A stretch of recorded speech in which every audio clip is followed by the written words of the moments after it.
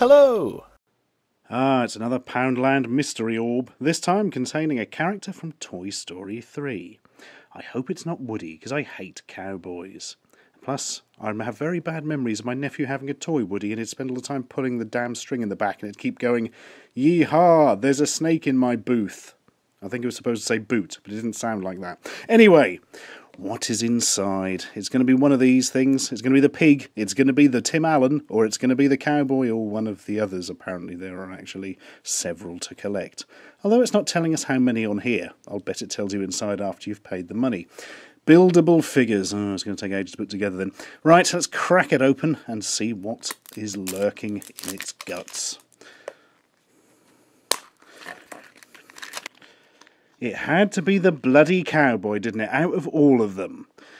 Well, it's quite an impressive figure. It stands quite tall, I suppose. Also, it's got a weird sort of black spot on its nose, where he's been brown-nosing, doubtless. So what other ones could I have had? 6 to collect. Oh, I could have had the pig. That was the bloke from Cheers, isn't it? I could have had the dinosaur thing. I'm not too keen on that. Slinky Dog. 2 of them. Buzz Lightyear. No, I've got bloody cowboy.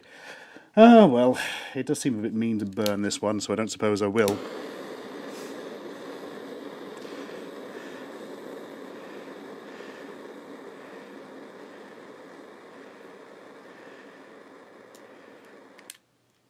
Hey, cowboy! Your hat's on fire! Oh, and there's a snake in your booth.